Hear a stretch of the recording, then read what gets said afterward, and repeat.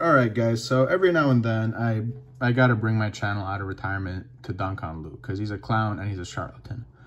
But wow, it so happens that he turned out to be right once in the year and a half that he's been on YouTube. So not a great track record. That means that out of hundreds, if not thousands of predictions that he's made, he's only been right once. Those are not great odds, guys. But he's been pumping the stock for a while.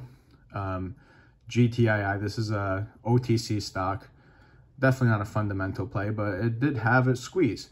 So one of the questions you might be asking is, why is he wrong so often? And the answer to that is that he does no research on what he says. Most of the time, he makes stuff up on the spot, especially with AMC. Sometimes, and this is, again, sometimes, he'll read some stuff on Reddit. He'll just look at Wall Street Bets, regurgitates some of the stuff that he reads there, or he'll just talk about what other YouTubers are already talking about, whatever's trending, whatever's a hot topic. So that's why he's wrong the vast majority of the time. And with this stock, you can see that it's squeezed, and he's trying to get more people into this. And all right, some people made money, because if you bought this stock last week, right here, I'm looking at the 13th of September, you doubled, if not tripled, your investment. But the problem is that if you're FOMOing it now, I mean, whenever a stock looks like this, the future is not very bright whenever it goes parabolic, at least in the short term. And also in the long term, because this is a bullshit stock. But if you buy in now, and he's still pumping it, if you buy the stock now, you're going to lose your ass. Guaranteed. So he's still pumping it because with him, it's all about views, right? It's all about that ad revenue. And he finally got a little bit of traction after, I don't know, losing like 5,000 subscribers. People started seeing that he was actually a grifter and stopped following him. Now he's getting a little bit of that traction back because he's been right this one time. And this is not, again, because he's very intelligent or because he does any research. It was just literally like anybody could be right once out of like 100 or 1,000 times. So stay away from this, guys.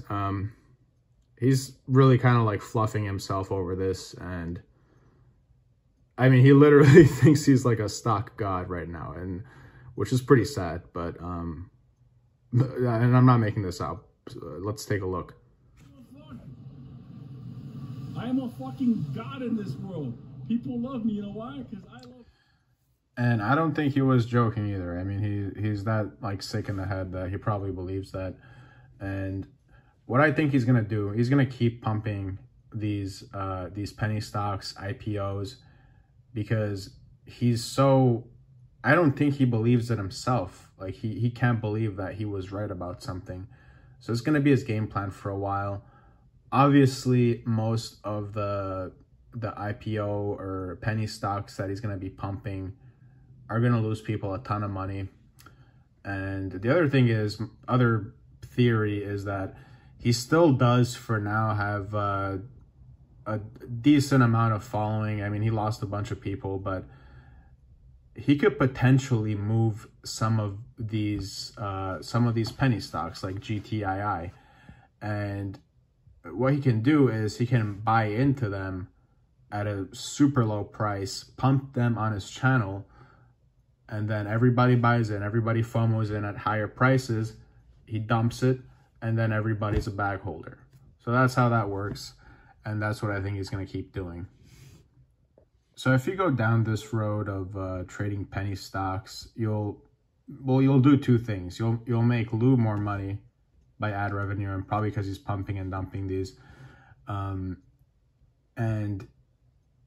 you'll lose a ton of your own money. At best, you'll break even. At best.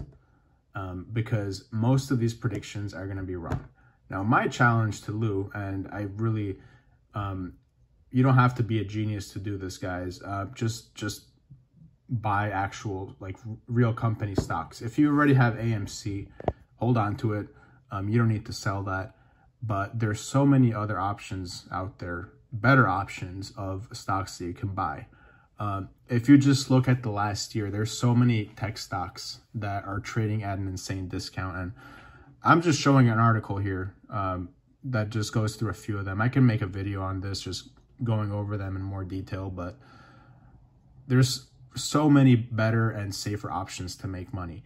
Honestly, you can even beat Lou's track record by putting your money in an index fund. An index fund makes almost nothing.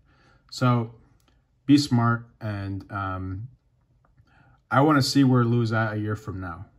I want to see where people who trade his penny stocks are a year from now. And I guess I'll make an update video then. People who invest in these stocks, and stocks that are trading at a discount, are going to be a lot wealthier. So that's it for today, guys. That's what I had to say. And yeah, do yourself a favor if you don't want to lose all your money.